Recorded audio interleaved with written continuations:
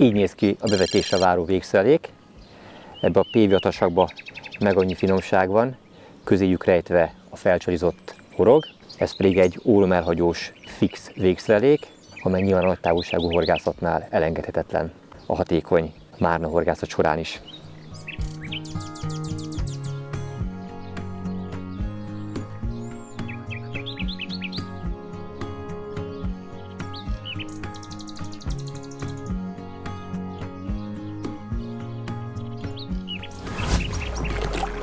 Fú, milyen kristálytiszta a víz!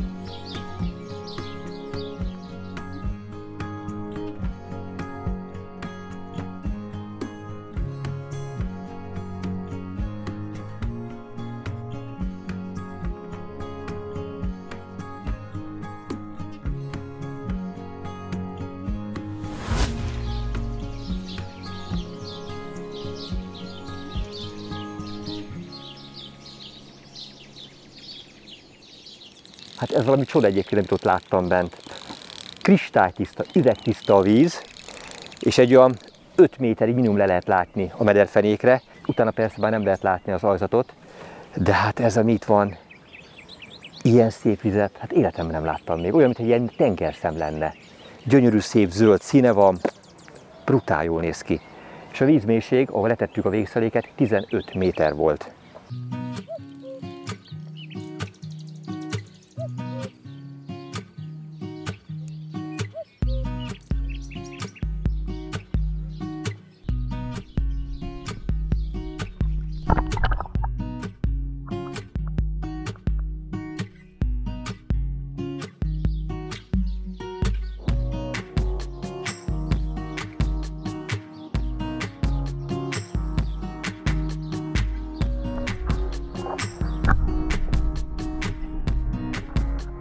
Spanyolországban vagyunk, és újfent Pálfai Gábor barátommal közösen egy olyan túrán, amelyhez hasonlóan már részt vettünk ezelőtt 3 évvel, szintén Spanyolországban. Akkor mindkettőnk által egy olyan vágyott hal kedvéért érkeztünk ide, amely nem más, mint az ibériai Márna. Sikerült ezekből több szép példányt fogni. Volt közöttük 7 kg feletti is, de bármennyire is nagynak számít ez bizony az ibériai Márnák közül még nem nagy. Ugyanis nem ritka ezek között a 10 kg feletti is. Igen, jól értitek, 10 kg feletti Márna is. Ezek valahogy akkor elkerültek minket, és mindkettőnkben volt egy kis hiányérzet, amikor a túrát befejeztük, és sokat gondolkodtunk azon, hogy van-e értelmére visszatérni. Vajon találunk-e olyan végztöletet, amely megadhatja ezt a kapitális méretet? És mi történt? 3 hónappal ezelőtt megcsörrent a telefonom.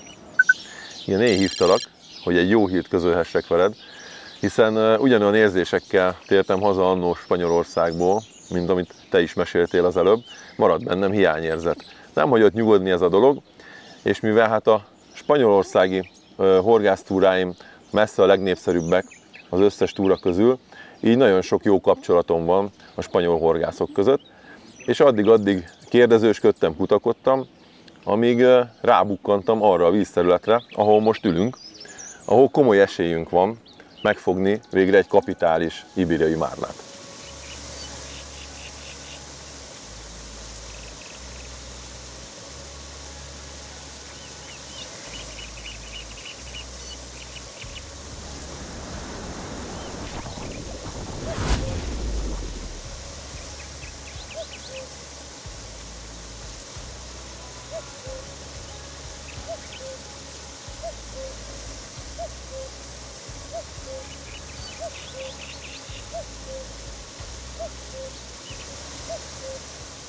Bármennyire is furcsa, ugyanazon vízrendszeren horgászunk most is, mint 3 évvel ezelőtt, a Guardiana folyón.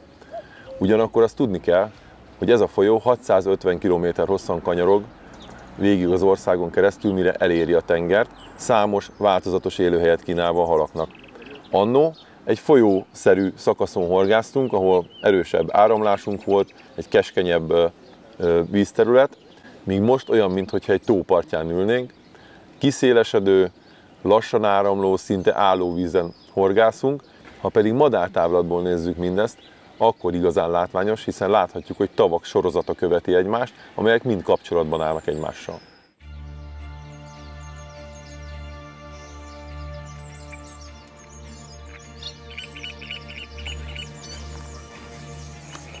Felszerelések, végszerelékek beélesítve, várjuk a kapást. Jó lesz ez!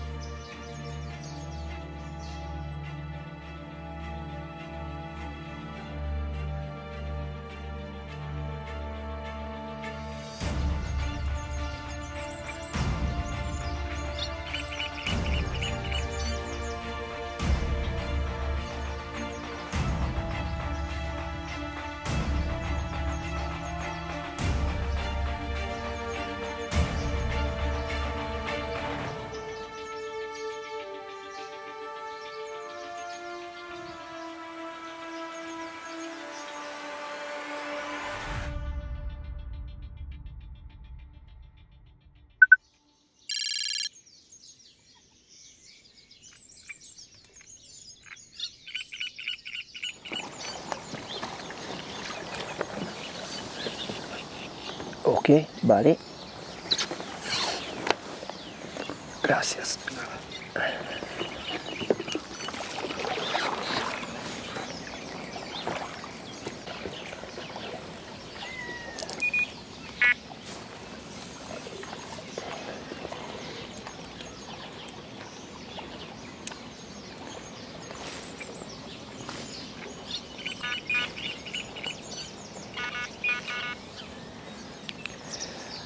Hát eddig 1-0 a halak számára. A tegnapi nap folyamán egyetlen egy értékelhető kapást sem tudtunk elérni. Tudjuk, hogy ezen a vízterületen van hal, hiszen segítőnk Ruben fogott már kapitális nagyméretű márnákat itt. Viszont hiába próbálkoztunk egészen késő estig, a sötétben, az éjszakában fejeztük be a horgászatot, és amikor átbeszéltük a tapasztalatait a horgászatnak Rubennel, akkor egyetlen azt mondta, hogy valószínűleg a problémát az jelentette, hogy a kiválasztott terület, ahova elhelyeztük a végszerékeket, azon a területen egyszerűen nem járt hal, nem volt márna, mert a jellemzője ennek a halfajtának az, hogy rendkívül territoriális, azaz területtartó. És gyakorta nem hajlandó akár egy métert sem megtenni a legcsábítóbb, a legfinomabb falatok érdekében sem, szinte le kell tenni az orr elé. Pont ezért nincs értelme nagy etetésnek sem, nincs értelme egy adott helynek a folyamatos gondozásának és etetésének sem, egyszerűen meg kell keresni. Ezért a végszerékeket más és más helyre kell letenni, bízva abban, hogy előbb-utóbb felkelti az ott lévő márna érdeklődését. A mai horgásznap sokkal korábban indul, már kirkaratkor a vízparton voltunk, annak érdekében, hogy a lehető leggyorsabban elhelyezhessük a végszerékeket a kívánt pozícióba, illetve annyit változtattunk még, hogy a botokat széthúztuk. Most nem egy pontban van a 4 bot, hanem 2 különböző állásba, így tulajdonképpen a végszerékeinkkel ennek a tavacskának egy jelentős részét, a tegnapitól lényegesen nagyobb területét tudjuk lepásztázni.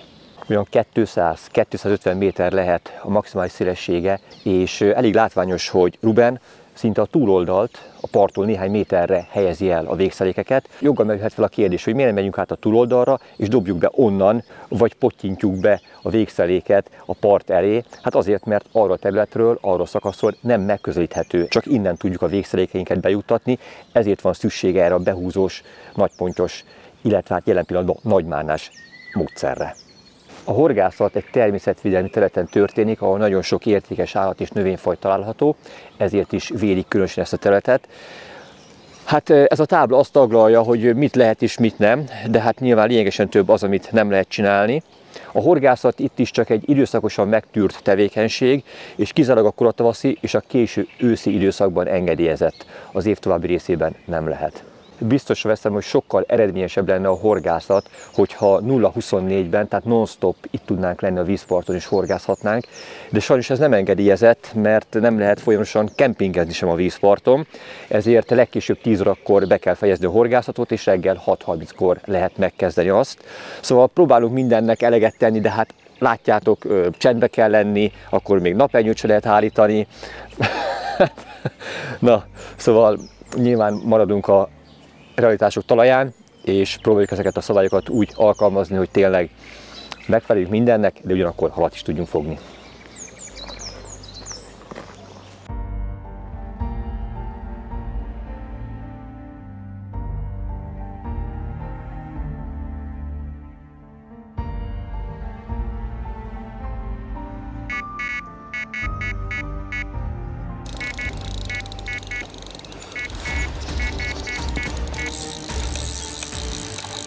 Megvan az első kapás.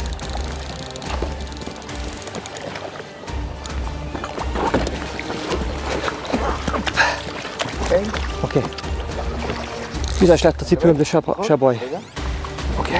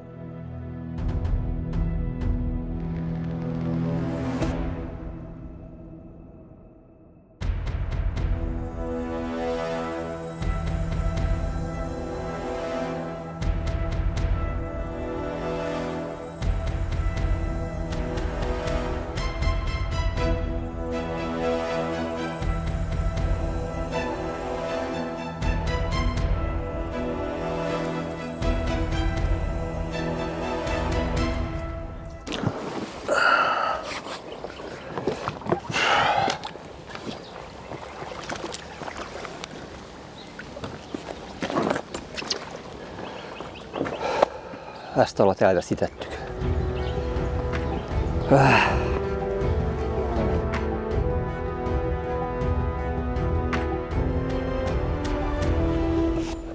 Istenem, egyre nehezebben élem meg egyébként ezeket a pillanatokat, amikor a nehéz munka eredményeként végül a halat elveszítjük. Hát ilyenre se volt még talán például soha a horgászpályafutásom során, hogy a nádas sűrűjében kellett a menekülő halat követni. Éreztem, hogy rajta van, mert hát ugye a végén már botta nem is lehetett fárasztani, a lídert, a vastag monofil előtti zsinót kellett fogni, és azt húzva, a nádszalagba kapaszkodva, méterről méterre haladva megközelíteni a halat. Szinte már ott volt a csónak mellett, majd újfent irányt váltott, és újra egy hatalmas karikát megtéve a nádas sűrűjébe vetette be magát a hal. Ekkor el kellett vágni a zsinort, mert már lehetetlen volt a zsinort kifűzni a nádszalag sűrűjéből. Szóval mindent megtettünk annak érdekében, hogy utolérjük a halat, hogy esélyünk legyen megfogni, de végül leakadt. És sajnos halat elveszítettük, de hát ilyen a horgászat, menni kell tovább, ebből erőt kell meríteni, a tapasztalatokat le kell vonni, és a következő halat meg kell fogni.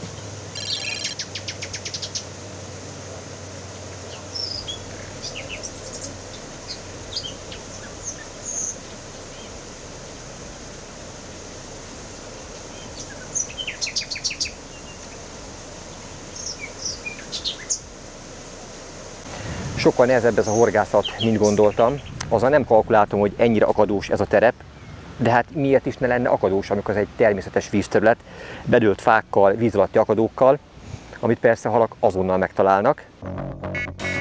Meglepetés volt egyébként, hogy egy olyan időszakban érkezett a kapás, amire alapvetően nem számítottunk, és mire felvettük a kontaktust a hallal, mire Péter operatőr kollégám utalért minket, addigra már javában folyt a fárasztás, de ami a lényeg, hogy a hal végül meglett, és sikerült elmozdulni a nullapontról.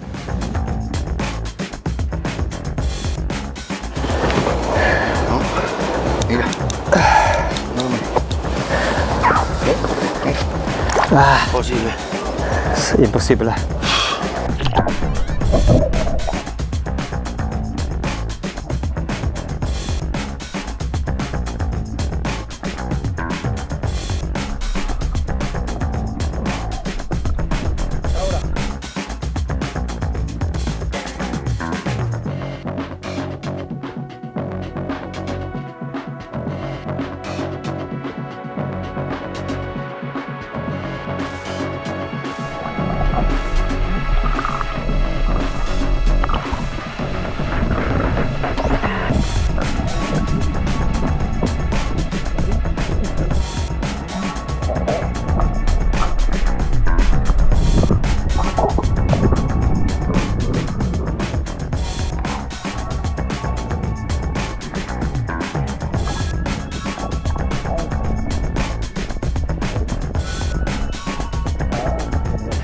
Oké.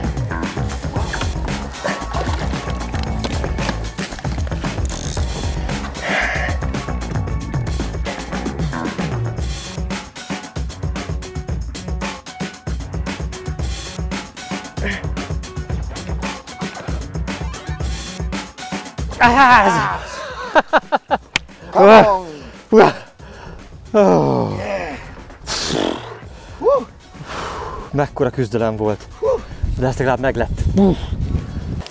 Ja.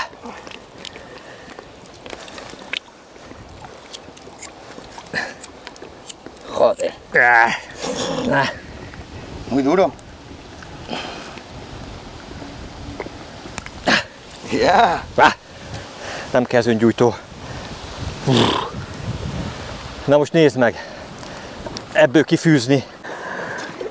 Istenem.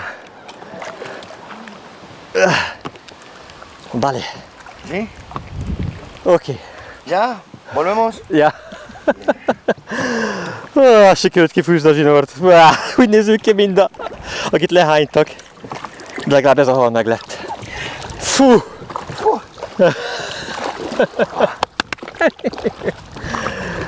Nem Márna, ponty, de akkor is nagyon örülök neki. Fú! Kutyafáját.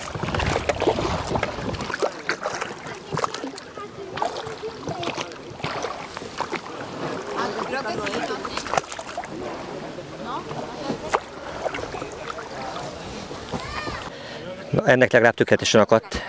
El nem ment volna a hal. Végre ez legalább meglett. Van némi közönségem. Sokkal kíváncsiak rá, hogy mit sikerült fogni. Ezek a gyerekek és a szüleik drukkoltak, hogy meg tudjam fogni ezt a szép halat. Hát nem Márna, de egy gyönyörű szép ponty. Ennek is bajsza van, és örülök annak, hogy végre sikerült már megfognom az első halat. Ez is rendkívül nehéz munka volt. Mindent megtett annak érdekében, hogy meglépjen a horogról. Befűzte magát ezernyi helyen a túloldalon található bedőlt víz alatti fákba, de végül közös munkával sikerült megfogni.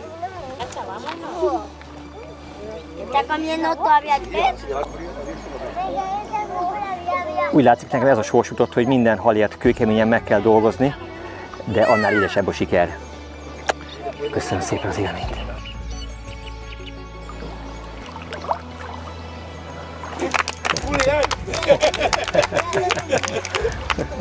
Gracias! Gracias.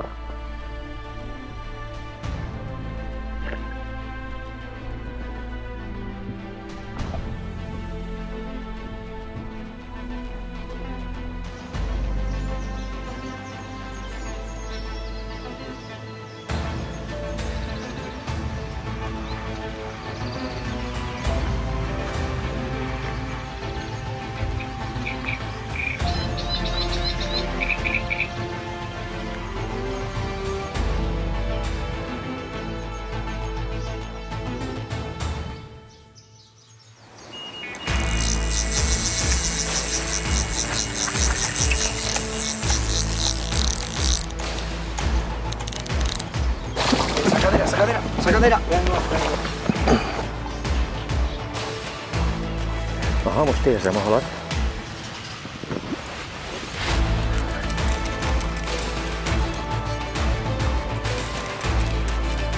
Fú, most azon kell drukkolni, hogy ne fogjon akadót, vagy ha akadót is fogott, akkor ki lehessen abból valamilyen formában majd vezetni.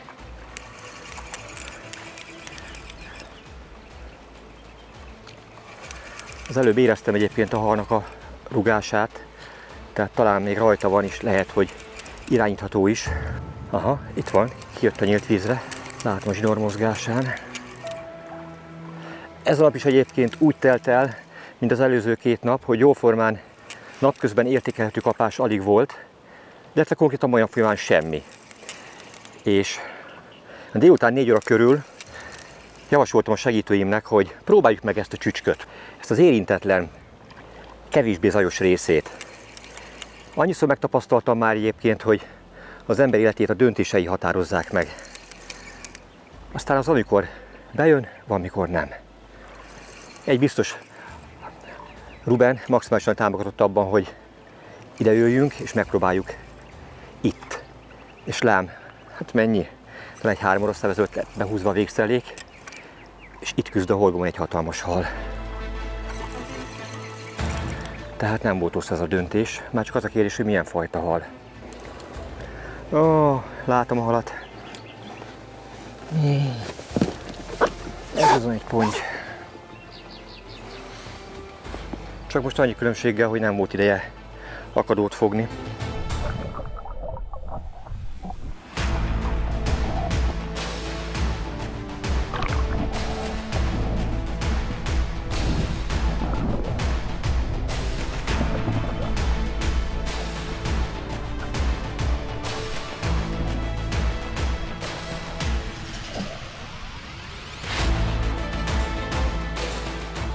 Nagyon szép, érintetlen vadponty.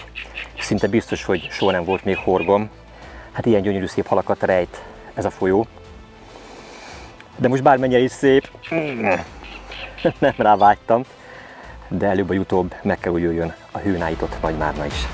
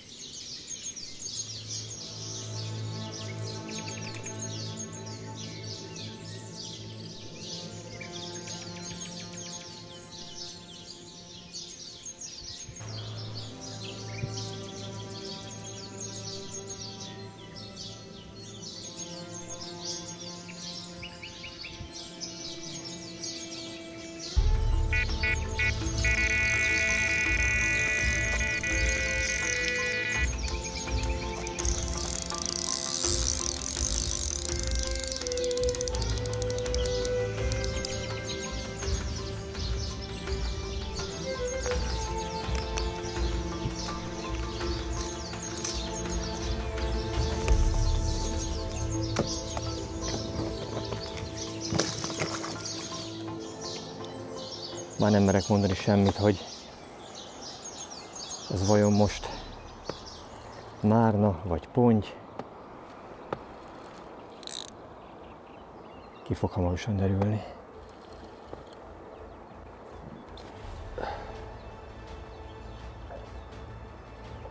Egy biztos óriási szerencse, hogy nem ment be az akadóba, vagy nem talált még olyan helyet, ahova el tudsz volna bújni, és itt a nyílt vízen védekezik.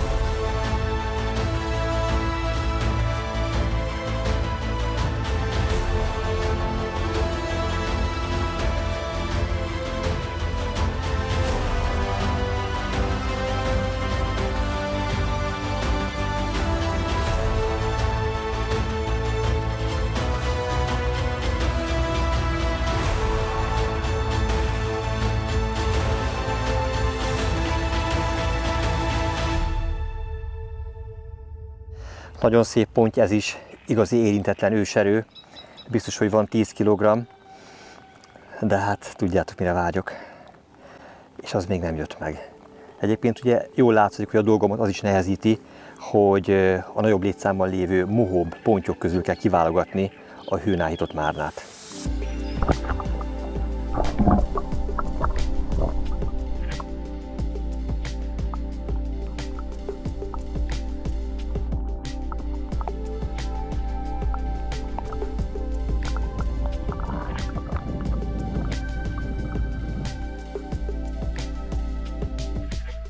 Hadd mutassam meg azokat a csalogatóanyagokat, amelyeket a Márna szelektív horgászatához állítottunk össze. Egyetlen egy szépséghibája van a dolognak, hogy eddig egyetlen egy darab márnát sem sikerült fogni, viszont a pontyok azok imádják. Miközben próbáltuk ezt úgy összeállítani, hogy 100%-ban természetes összetevőket tartalmazzon. Ilyen például a halliszt, a krilliszt és a kagylóőrlemény. Ugyanis a tapasztalatok egyértelműen azt mutatják, hogy bármilyen ízes csalogatóanyag kerül a vízbe, azonnal ugranak rá a pontyok. De, mint ahogy mellékelt példa mutatja, ezek a visszafogott, naturális termékek is egyértelműen vonzzák a halakat, egyértelműen ide hozzák a pontyokat, nem tudjuk kikerülni, bármit csinálunk.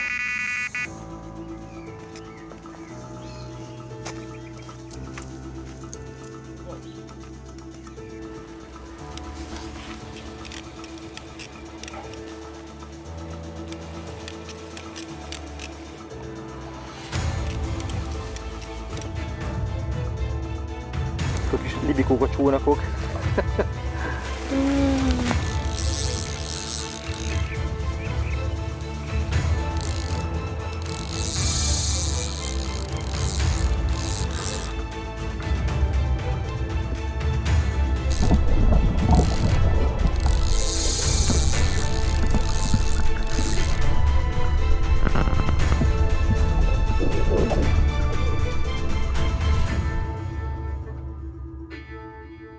A módszer, a technika az egyértelműen a ponty horgászatára alapul, azt alkalmazzuk a Márna horgászatánál is, mert ezzel lehet a legkönnyebben megfogni. Mindamellett nem szabad megfelelkezni arról sem, hogy ezek a kapitális márnák már ragadozó életmódot élnek, tehát szívesen fogyasztják a kisebb, közepes, vagy hát a szájukba beférő méretű csalihalakat is. Szívem szerint már egyébként egy haldarabot vagy egy élő halacskát tennék fel a horogra, de sajnos a helyi szabályok semmilyen élő csali használatát nem engedélyezik. Így nem lehet föltenni csontit, nem lehet föltenni gilisztát, és nem lehet föltenni csalihalat sem. A csali, amit használok, az többnyire egy boilie, a végét kicsit megmetszem, és a másik felére egy pop-up kerül, ami szintén egy kicsit meg van metszve, így a kettő könnyebben összefordítható. Ez a pop-up kicsit kikönnyíti, és a kristálytiszta vízben még jobban láthatóvá teszi a többi bevetett csalogatóanyag közül. És mindez egy germárigen van felkínálva, ahol egy kis forgóba van belekötve, baitfloss segítségével a csali kombináció, és szabadon tud csúszni a horog szárán. Mindez nagyon jó akadást biztosít, mert amikor a hal rászív, akkor a horog szárán felcsúszik a csali kombináció, a horog teljes egészében szabaddá válik, és mélyen a hal szájába akad a horog. Ez vagy ehhez hasonló csali kerül bele a PVA tasakokba, további csábító falatok kíséretében, amelyek a horogra irányítják a figyelmet. A dolgomat tovább nehezíti az is, hogy egyáltalán nem mindegy, hogy ezek a megtöltött PVA tasakok a horoggal együtt hova kerülnek leengedésre. Azt gondoltam egyébként először, hogy 5 méter után itt már nincs növényzet, tehát az aljzat ez egy ilyen homokos, sima meder. Aztán jött az igazi meglepetés, amikor próbaképpen leengedtük a víz alatti kamerát, és döbbenten láttuk azt, hogy 10 méter mélyen még garantáltan a teljes mederfeneket a túloldalon növényzet borítja. Ráadásul ez a növényzet meglepően vastag, legalább 20-30 cm magassággal bír, és szerintem ez még tovább fog erősödni és növekedni, ahogy a víz majd melegszik. Hogyha most egy ilyen sűrű növényzetbe leengedjük a végszeléket, szinte kizárt, hogy észrevegyék a halak. Ezért fontos a helyi segítő nélkülözhetetlen szakértelme és hozzáértése. Ruben az, aki tudja azt, hogy hol vannak azok a foltok, hol vannak azok a tiszta területek, és hol vannak azok a medertörések, ahova érdemes a végszeléket letenni. Persze ezt magamtól is megfejthetném, előbb-utóbb rájönnék, hogy hol vannak ezek a helyek. Nem kellene hozzá szerintem csak egy néhány hét, hónap vagy egy-két év, és meg lenne, hogy hol vannak a tuti helyek. De lám, Ruben szakértelme, rendkívüli segítőkészsége is kevés egyelőre ahhoz, hogy Márnát tudja fogni.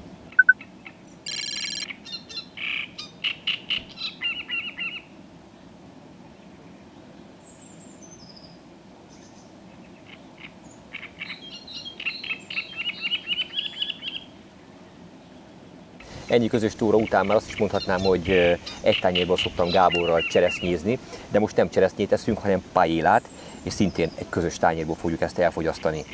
Gábor, mi ez a helyi autentikus kaja? Hát a paella az egy tipikus nemzeti étel.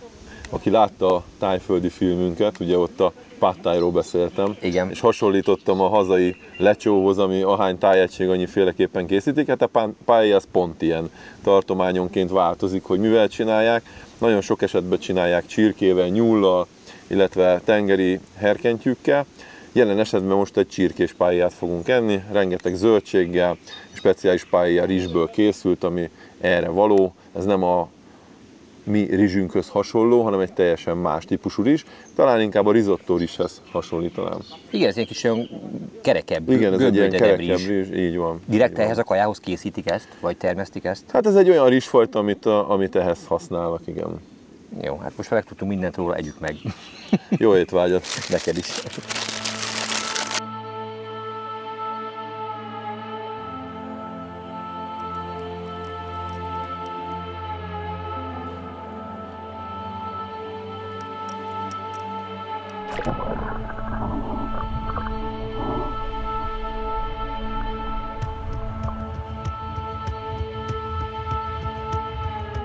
A legnagyobb és legkövérebb pont, amit eddig sikerült hogra csalnom. Nagyon élvezem a velük való küzdelmet, de egy már legalább szólhatna az itt élő márnáknak, hogy kapják be ők a horgomat.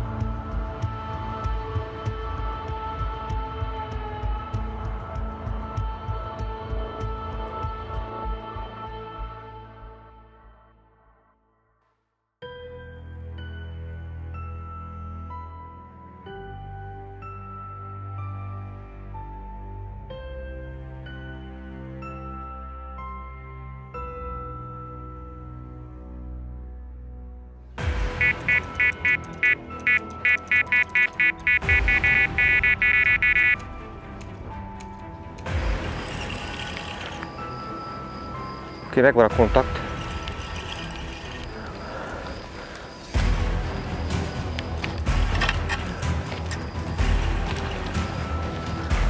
Oké. Szállj ide! Ja.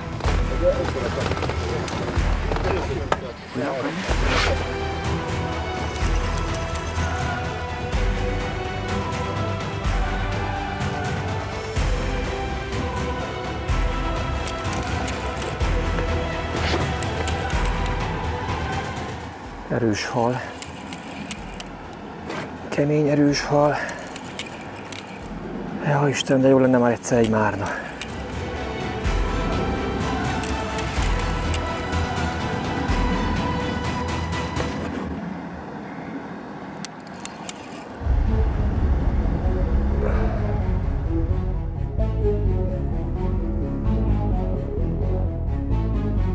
Bejött a líder.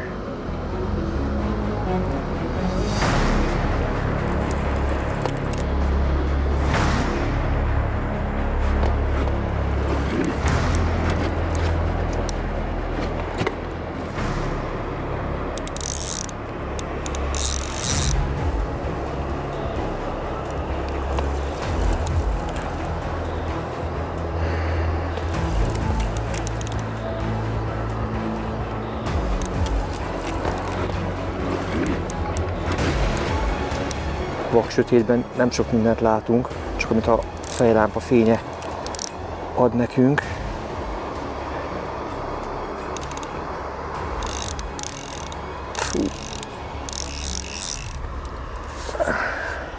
Ha ez Márna lesz, akkor hatalmas.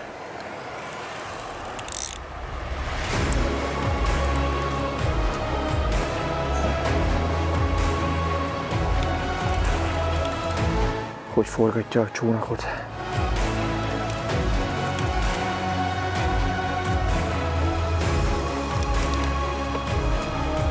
Hallod? Márna! Márna! Márna! Itt a Márna! Ó, te jóságos ég! Végre Márna! Hát már el sem hiszem! Ez bizony Márna! Egy nagy kövér Márna! Ó, Istenem! Szákolható! Jaj, a szákot gyorsan!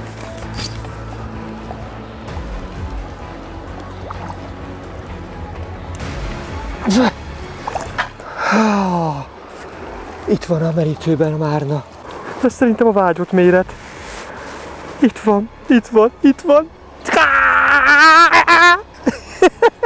Bárből. Hát el sem hiszem. Azt a mindenségit. Nézd, milyen mostok áta van. Már nem mertem megszólalni. Na, vigyük ki gyorsan. Letáráztuk a mérleget, gyorsan tudjuk akasztani, hogy megmérjük. Minél kevesebbet tegyen kint a 1,26 a tára. Oké. És mennyi? 10 kg 46 deka. Átléptem a 10 kilót. Átléptem a 10 kilót.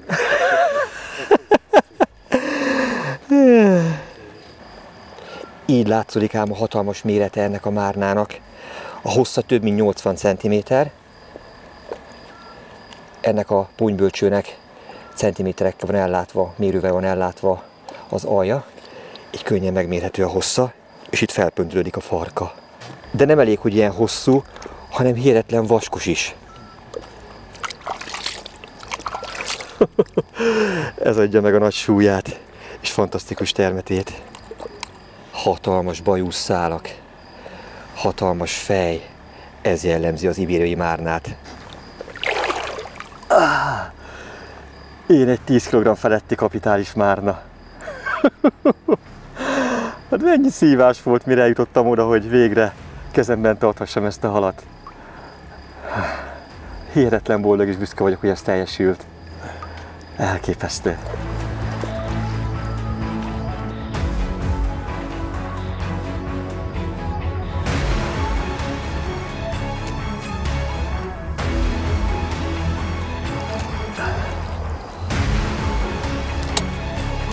Mind oly sokszor bebizonyosodott már, a kitartó munka mindig meghozta a gyümölcsét.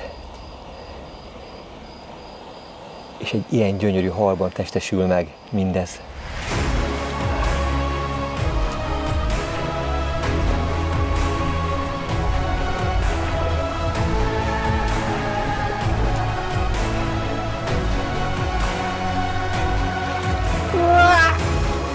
Megvan! Megvan! Muchas gracias! Gratulálok! Köszönöm! Csak összejött. Vaj, megcsináltuk! Enhorabuena. Congratulations. Muchas gracias! Muchas gracias! Hihetetlen boldog vagyok!